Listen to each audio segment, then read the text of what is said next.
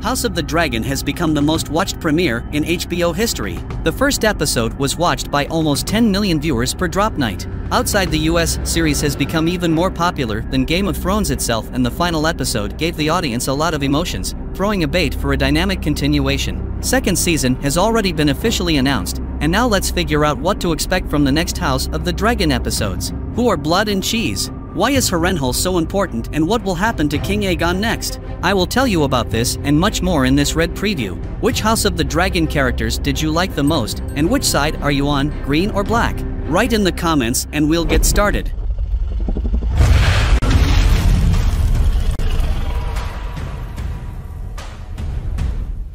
The death of Lucerys Velaryon will be the key to starting the civil war between the Targaryens. Neither the Greens nor the Blacks wanted to be the first to draw blood. However, Aemon and Vhagar decided to take on this burden. Now each side must take a step towards a real war. If you suddenly didn't know, then the House of the Dragon events are fully described in the Fire and Blood book by George Martin. Unlike the Game of Thrones, writer finished the annals of the Targaryens' life, so HBO does not need to think of anything, because the whole story is already over. And how can we continue to discuss the series without spoilers, if all the details have long been known and are sold in bookstores? There will be a lot of spoilers here, and if you want to watch the show without knowing anything, then turn off this video. Considering that HBO is unlikely to stop at a second season and will probably follow George Martin's advice by doing 3 more, I have gathered what important book events will definitely happen in the next episodes of the season 2.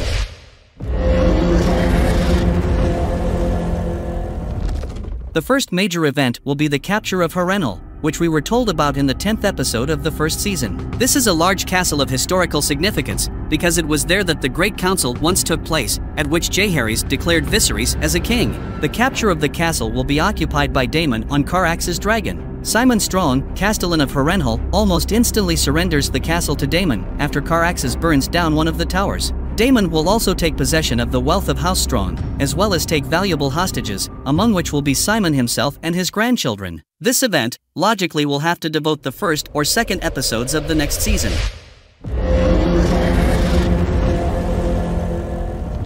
The next important event in the plot will be an act of revenge for Lucerys. In the books, Daemon made a clear promise to Rhaenyra that he would take revenge on the Greens. Directly from Harrenhal, he will turn for help to Mysaria, the White Worm. In the series, it's true that they didn't explain to us until the end whether she survived the fire set by Larys. One way or another, Daemon will hire 2 individuals named Blood and Cheese. They would break into the Tower of the Hand and capture Helaena Targaryen and her children. As a result, the mercenaries will behead the eldest son of King Aegon II, named Jaehaerys. Blood and Cheese will then escape the Red Castle with a boy's head. After that, Queen Helaena will lose her mind. The decapitation of little Jaehaerys will definitely be in the first 3 episodes of the second season.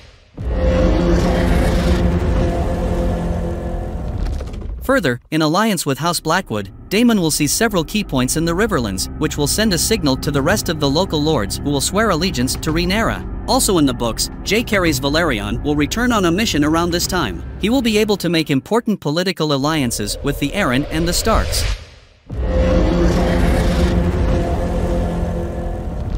At the same time, a riot is brewing in King's Landing, for Corlys' plan to blockade the trade routes would really work, and every morning the mob traders would complain to King. Aegon will be furious at the slowness of the Hand Otto Hightower, who will be busy making alliances at the beginning of the war. The young king will not be very pleased that, as his hand, nothing is being done about the trade blockade. Therefore, he will remove his grandfather from the post of Hand, choosing Criston Cole instead. Most likely this event will become the boundary of the whole season, because further on I will talk about a significant number of victories from the Greens.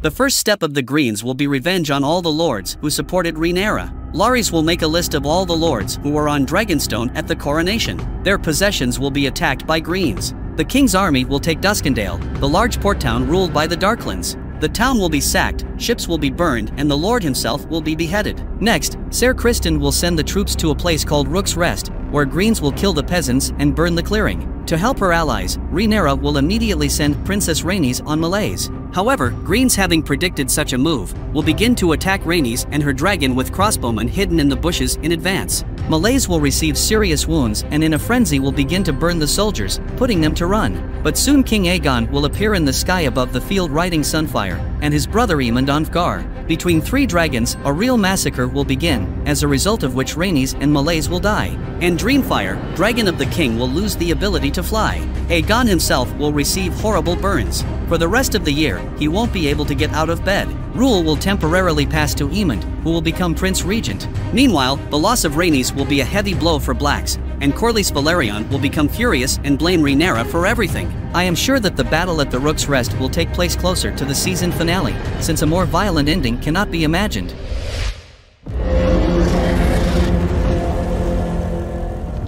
Well, even in next season, Daemon and Rhaenyra decide to use free dragons without riders. In the series, Daemon raised this idea and began to implement it, but in the book, the initiator of the mounting of new dragons was Jaehaerys and Corlys Velaryon. They announced there that they were looking for dragon riders from among the offspring with Valyrian blood.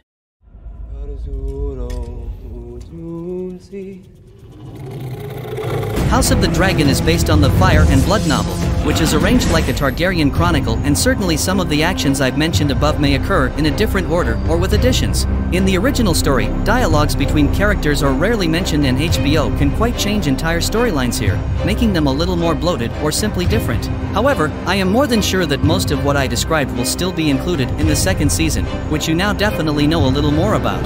Thank you for watching.